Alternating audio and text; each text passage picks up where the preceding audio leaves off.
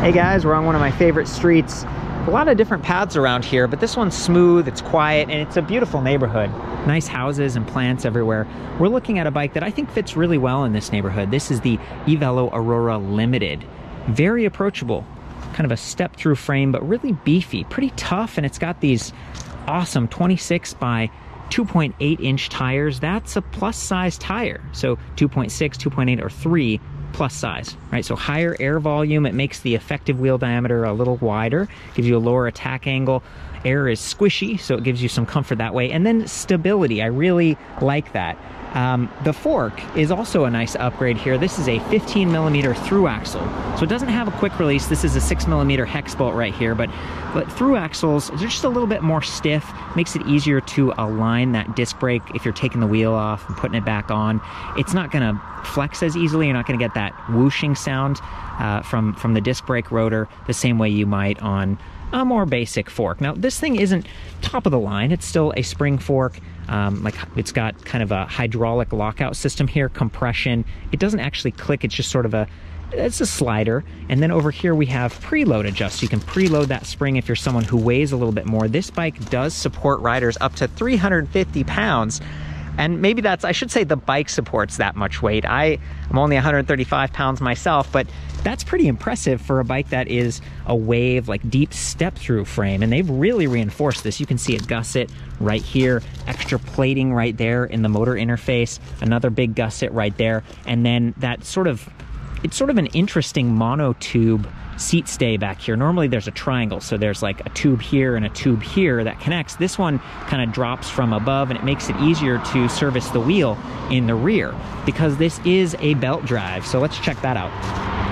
Belt drives are known for being really quiet and kind of maintenance free. You know, you don't have a derailleur hanging down that can get it bumped out of place that you have to adjust a lot. This actually has a continuously variable transmission from Enviolo with 380 degrees of gear ratio. It's equivalent to like 11 to 42 tooth traditional cassette. So pretty neat. It's all right in there. And it makes shifting a little bit more intuitive. You don't have to press triggers, and it's actually shifting electronically. So it doesn't go out of tune as easily. And for someone maybe just with cold fingers or someone who isn't as familiar with shifting gears and stuff, this is a really cool setup in my opinion. But there are trade-offs, and that is increased weight. And there's traction fluid inside that creates the connection between the bearings and the different rings that spin at different ratios. And it's not quite as efficient as a cassette where you just shift and bang, bang, bang, you go right through it. This just adds a little bit of friction, a little bit of kind of a delay, a tiny, tiny bit. It's not that noticeable. 22 tooth back here, 55 up there. This is a Gates carbon belt drive, so it has this center track. It's not gonna slip side to side as easily, or really at all. I haven't had any problem with these. Apparently they last longer than chains. Very durable, and because they have this unique like monotube that I was talking about, they've got this horizontal sliding dropout, and if you loosen these nuts, it just drops down. The axle that goes through this hub, it just drops right down, and that makes it easier to service the rear wheel. Thicker 13 gauge spokes, 36 hole rims, 45mm wide. They're really doing this thing right. It's pretty beefy, and again with that unique rear hanging mono arm that I keep talking about, it sort of resembles the main tube. They've combined the top tube and a down tube, and it's just a nice step-through approachable frame.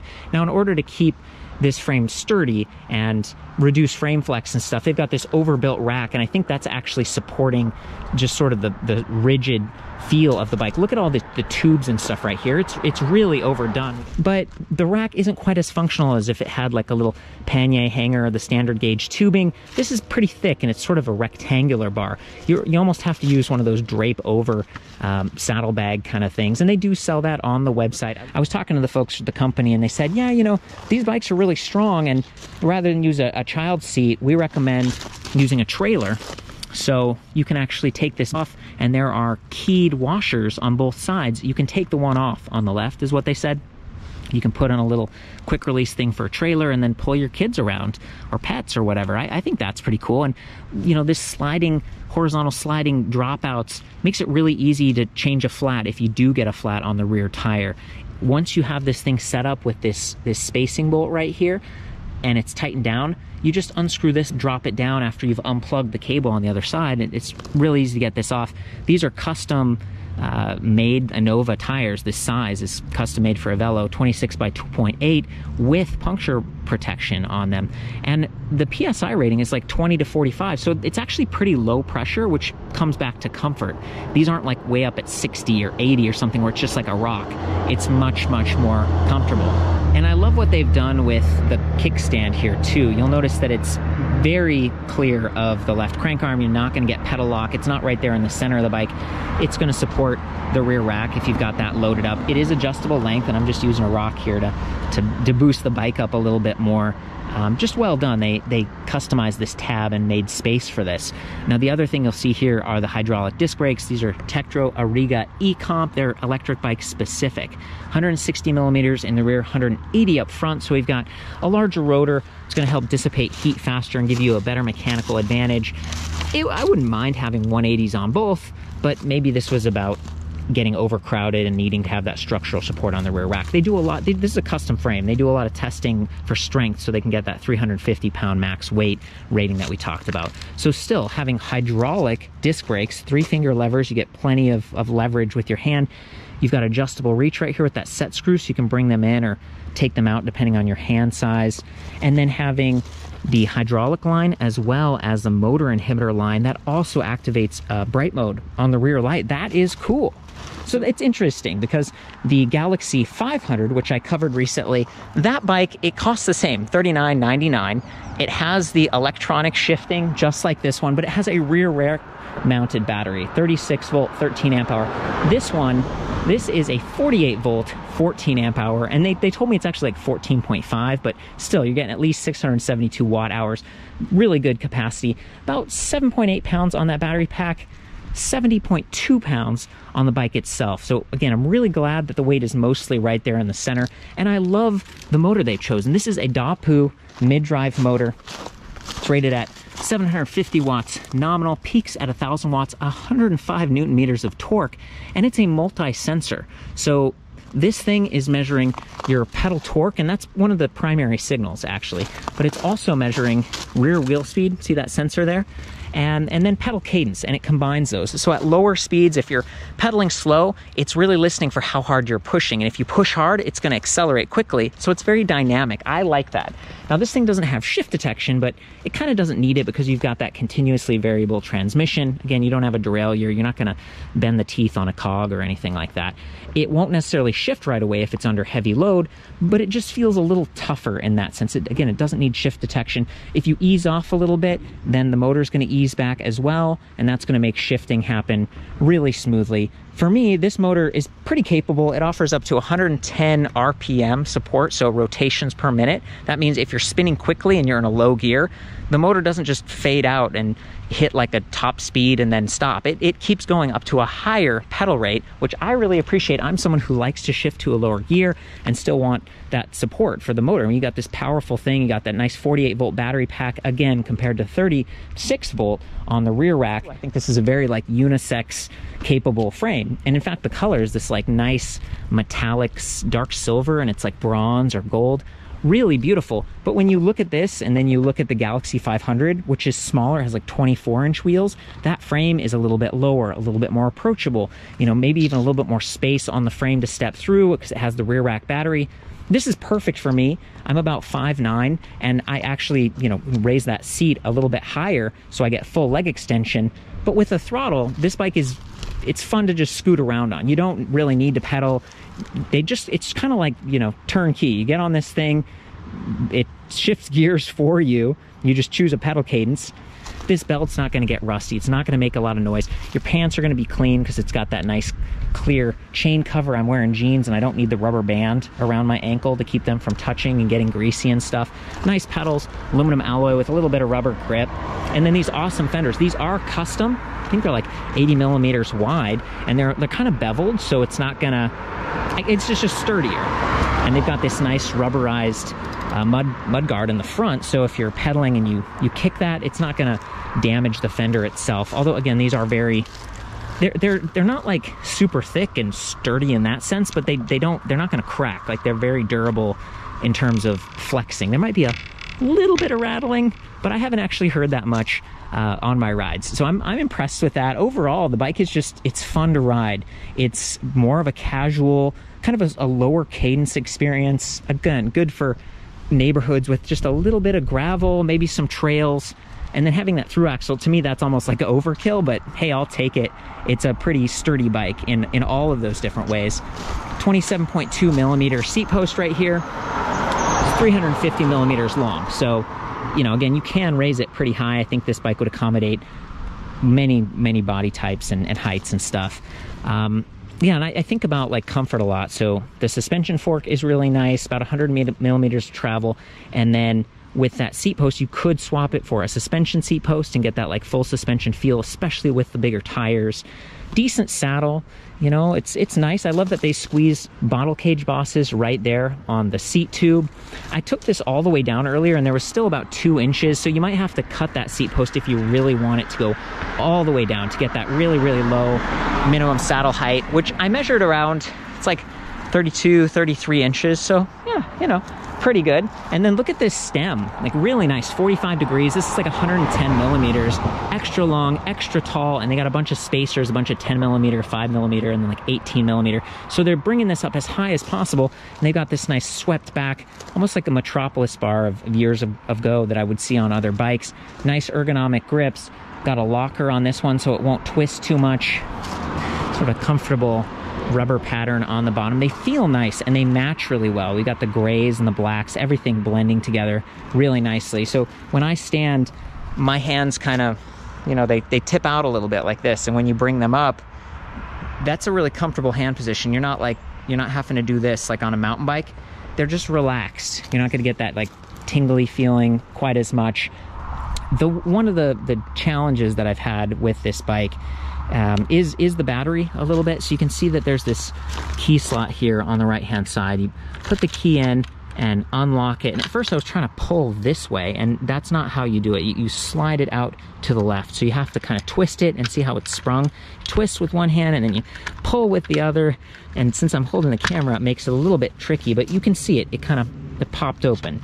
So yeah, you know, 7.8 pounds, 48 volt, 14 amp hour.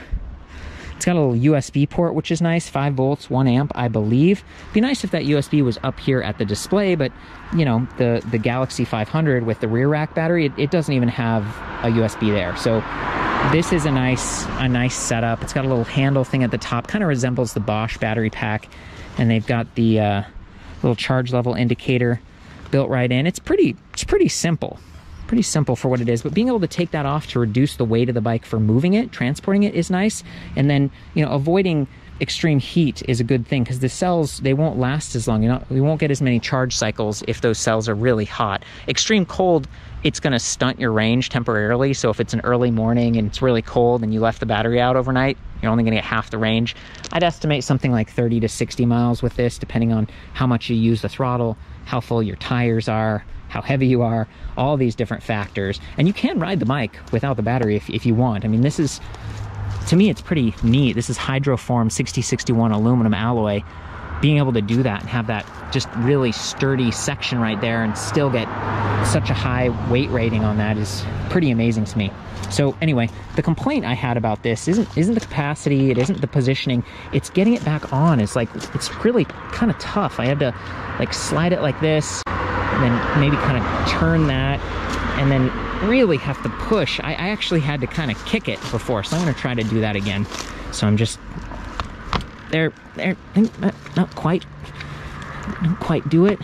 Yeah, see, it didn't quite line up. It's got to be lower. There we go.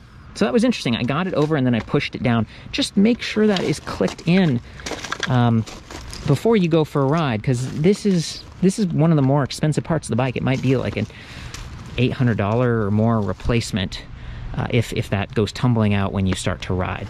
And this is what the charger looks like. Weighs about 1.5 pounds, and the output is 54.6 volts. It's a little bit beefier than the charger from the Galaxy 500. I'm not sure they're interchangeable, but it's still 2 amps, so it's not the fastest charger. It could take 6 or 7 hours if you fully drain that battery, which isn't recommended. You want to keep the battery between 20 and 80% capacity just to keep the cells from getting too stressed, and that's going to help them last a little bit longer.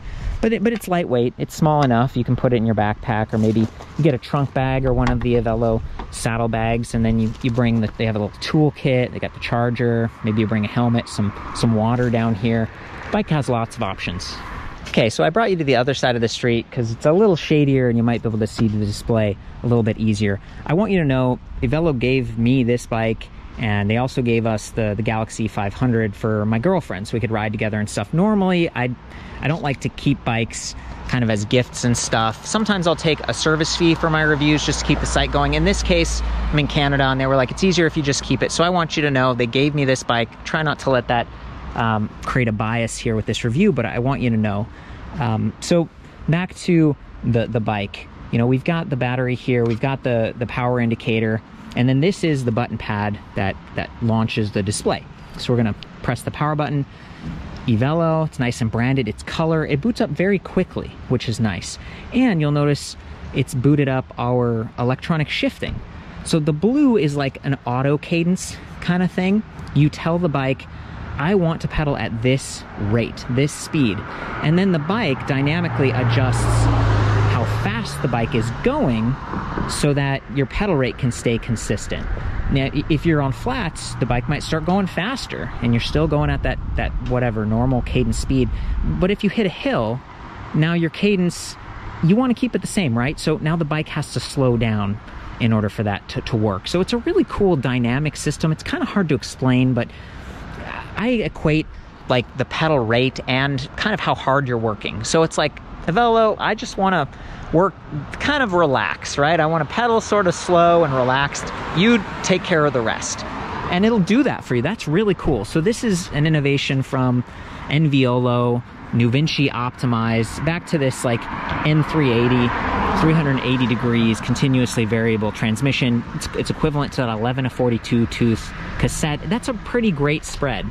It's a lot of really good options. And when you combine that with 110 RPM support, the drivetrain is great, but it is geared a little bit higher.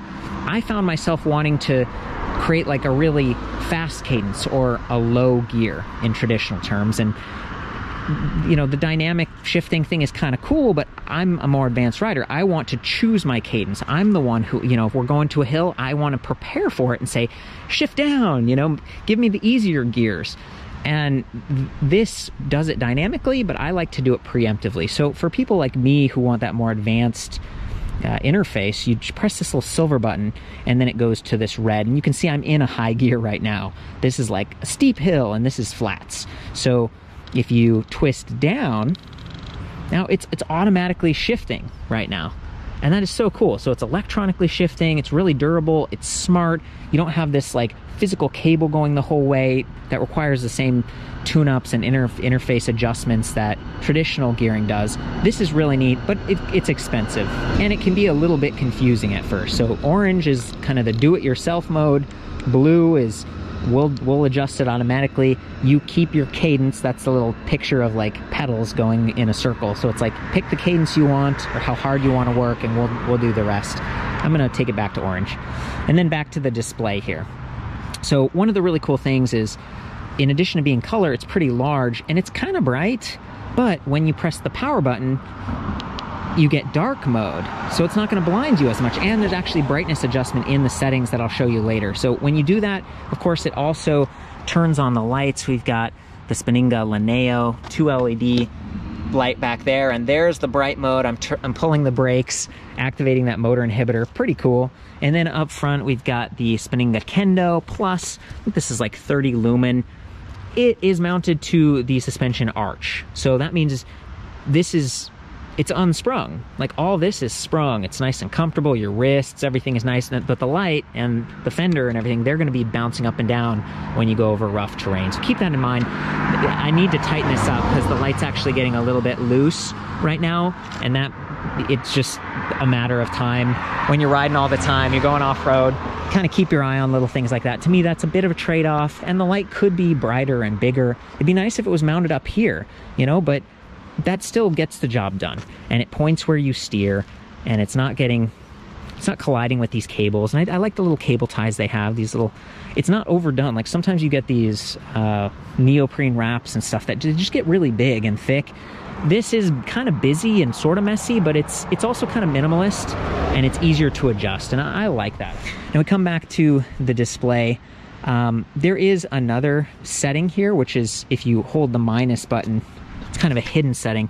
You get walk mode. So we press the minus, we hold it for a second, and we get kind of that 6 kilometers per hour walk mode, which can be really nice if you have this loaded up with gear and you're in a precarious environment. You don't want to pedal on it.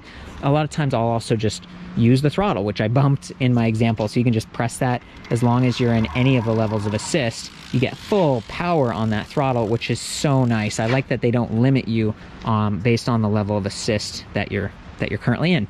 So you have current speed right there, odometer, trip distance, pedal assist level. We go up to 2, 3, 4, 5.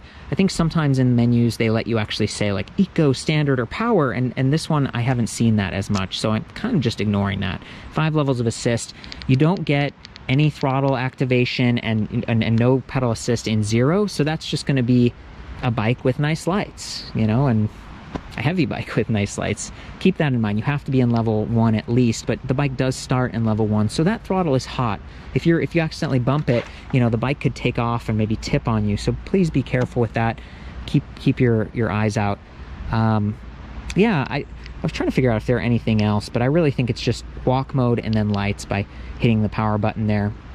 In a way, they've kind of limited your interaction with this display. I mean, you hold minus and it gives you walk mode, you tap power and it changes the lights, but since you've got odometer and trip readout right there, there's nothing else to do. You can really just focus on riding. You don't have to worry about shifting, and you've just got a throttle. It's a very intuitive, easy to use interface. Now when you're stopped and you're just maybe messing around with this and you want to make some adjustments, you can do the settings menu. To get there, you hold set. And these are some of the options.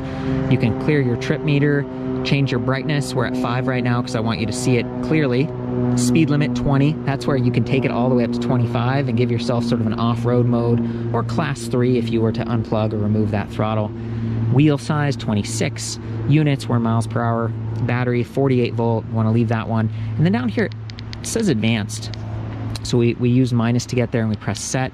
You can set a password, which is pretty cool too, and then exit. And the password will just mean, you know, no one can tamper with your bike, which could be nice if you're parking outside and for some reason you're not able to take the battery off, or you just feel like it's too much of a hassle. Like we saw earlier, it can be a little bit of a handful. Okay guys, let's take this thing for a ride. Stow the kickstand, come up here to the display. It's daytime, so I'm going to turn off the lights. You can see the display a little bit easier. And I'm gonna take it up to pedal assist level 5. We are on a bit of a hill, and I'm kind of in the grass here. I don't want to hurt my knees trying to start from standstill. So what I can do is I can shift the gears and go to a high gear, an easy gear, because that's like way up the hill, it's steep, so I'm giving myself an easy gear. Or I can just use the throttle, right? So I'm gonna do both. Like I'm making it easy for the motor, I'm using the throttle, and I'm gonna ease into it. I just gently press that, there we go. Takes right off.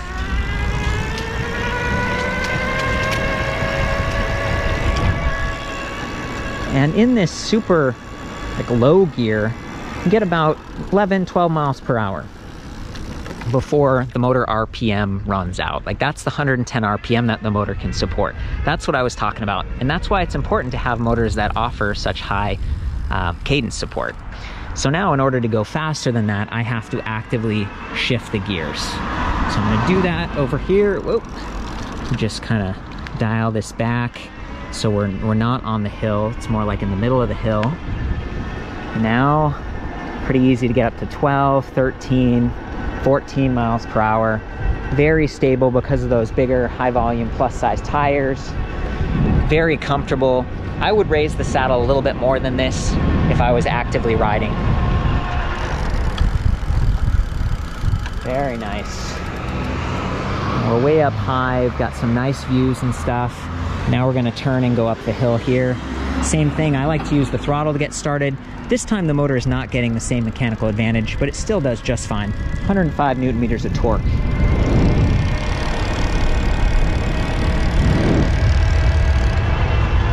Of course, if I help out, we accelerate even faster. And you do hear the motor, there's a little bit of a whine. That's just how it works with these, you know, geared motors. But it's not as loud as even some of the nicer motors. Like there's the Bosch Performance Line CX, and it offers up to 85 Newton meters of torque, and it's louder than this one. I think it also supports a little bit higher pedal cadence though too, and it's shift detection and stuff. But since we have the belt drive and the planetary continuously variable transmission, we don't need that. Okay guys, from here you can see the 55 tooth belt ring. We got the Gates belt drive, carbon, really tough. These guys make stuff for cars and stuff, so this is surprisingly durable over the years. It stays clean, it's quiet. We don't even need a slap guard because we got that mono tube. It doesn't have chain stays like a lot of other bikes. 22 tooth in the rear. Again, the spread on this New Vinci optimized, like N380 Harmony, some of the branding is missing here, but the company sort of changed their branding in recent years. And 380 degrees of gear ratio is equivalent to 11 to 42 tooth cassette, as I mentioned before. So it's pretty great spread on this thing. Got the chain cover, 170 millimeter crank arms. I'm going to ride this thing around. I'm going to go off curbs and stuff. And my goal is to let you hear the motor, how quickly it responds in pedal assist, and also listen for rattling on this bike. This is stock. This has everything on it, the lights, the fenders and stuff. You can get a sense for it. I do have the suspension like completely open, so I'm going to get some comfort for my hands when we do this. And we'll start with pedal assist, highest level, 5.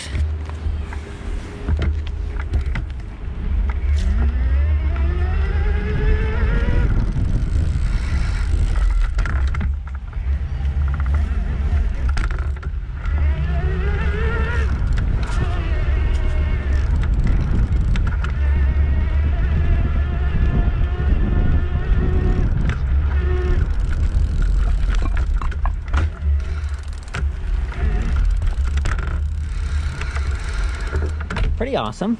Oh no, we got the camera flying out of the position here. Really quiet. The only thing I heard was like the kickstand going like when I went off a couple of those curbs. Let's try it again. This time I'm going to use the throttle. You can see how powerful the motor is. And again, we're on a hilly section here. I know it's hard to tell from that view.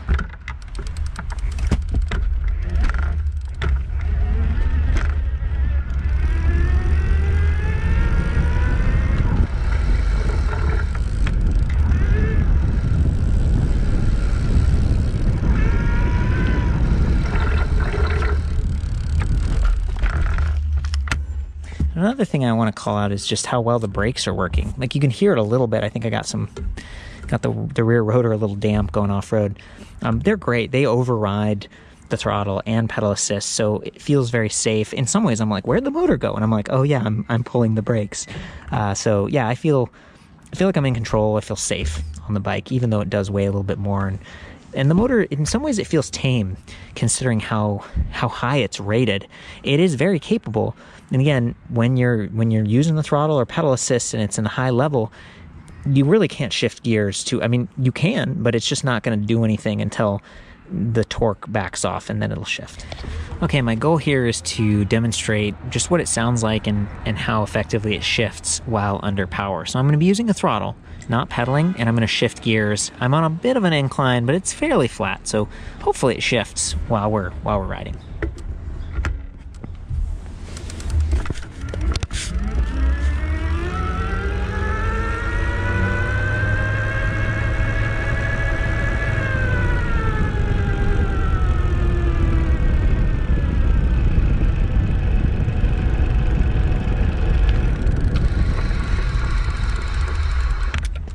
Yeah, it did it. So I waited until we got up to speed a little bit so I wouldn't be, really forcing that motor.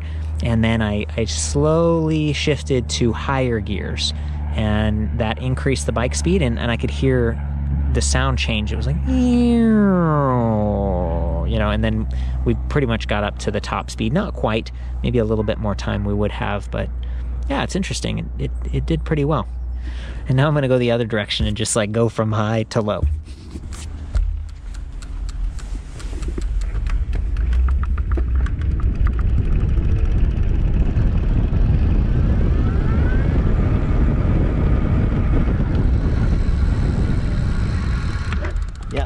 that one, it really likes to go that direction because it's getting easier for the motor, and pretty much got all the way to the lowest gear, and then we maxed out our pedal RPM again. Okay, just for fun, I'm going to go down this hill. I'm in the highest gear. I'm in the highest level of assist. I'm going to try to max out the speed and see how fast we can get going. Again, it's limited at 20 miles per hour right now for legal reasons, but I'm curious to see what this feels like at speed.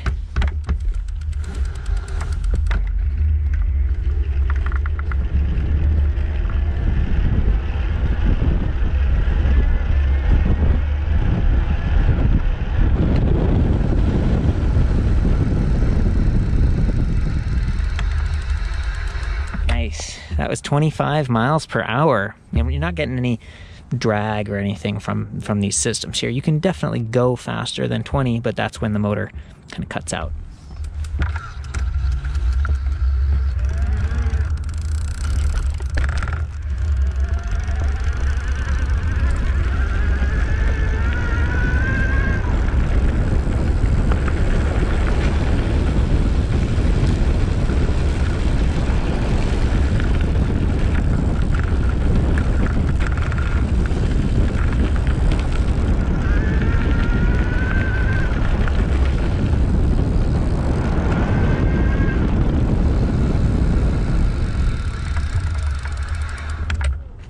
Well, that was pretty great, you know, for going through some gravel, some wood chips, and just sort of loamy, soft, wooded terrain. It felt comfortable. I didn't feel like I was on a city bike, you know, that can only drive on the streets and stuff. It feels like this is really pretty comfortable in a lot of different environments, and I like that.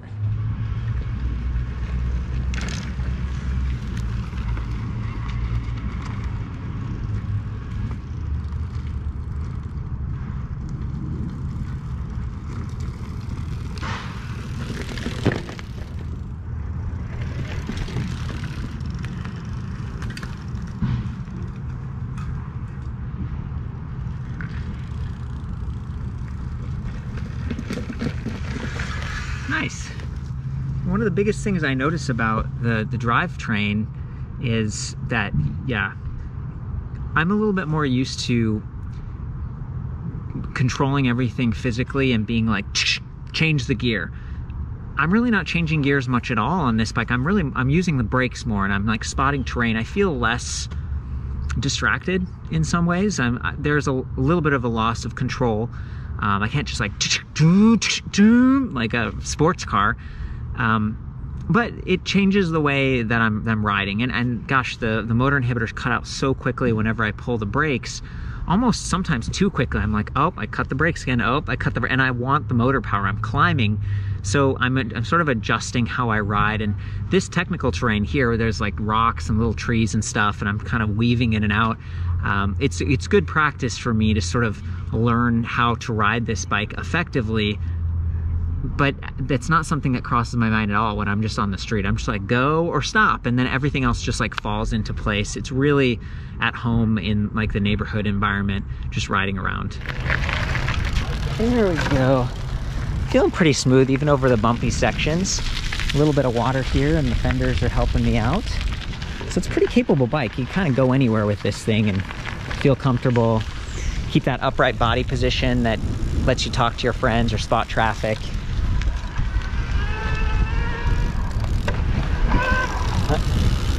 Yeah. A little bit of a delay with that start. It is a torque sensor, so again, at slow speeds, it's really listening to how hard you press. I'm in 5, and right now I'm just barely pressing, and it's not overdoing it, but as soon as I really apply myself, the motor responds. So for me, that's cool. This is like an advanced, like a multi-sensor hybrid sensor. A little fancier, a little bit more expensive, but better experience overall. Guys, I think that's about it. That is the EVELO Aurora Limited. They've had kind of limited supplies on this thing, sort of selling out like a lot of bike companies recently. EVELO's been around like forever, since 2012 when I started doing reviews, and they offer that cool like buy it, try it for 20 days sort of a thing, which is nice if you don't live near a shop, but you still want to feel like you're getting an experience that you can go back on if it doesn't suit you. 4-year warranty on this. They use the high quality cells and stuff. That's how they're able to do this. And they're one of the few companies making custom e-bikes like this. There really aren't too many companies, and especially at a $4,000 price point, you can spend a lot more and get like a Reese & Mueller or something that's, you pick every little thing about it and they ship it from Germany, and you know, but this is a pretty great experience. It's a little more turnkey, and they said they're going to have some more in stock in December. This is 2020. I hope this helps you guys out. There's a cool comparison tool back at the site, so if you're like, well, should I get the Aurora or should I get the Galaxy 500? I think in general the Aurora is good for a larger person, a little bit taller, but if you're petite but you like that mid-mounted battery and that the extra power of this 750 nominal versus 500, there is nothing wrong with going with this bike. It's very capable. So you can use the comparison tool back at the site. There's forums. Please chime in with your thoughts and everything. Again, I do my best to be unbiased and give you all the feedback I can because I love you guys. I want to help. We'll see you in the next review. Ride safe.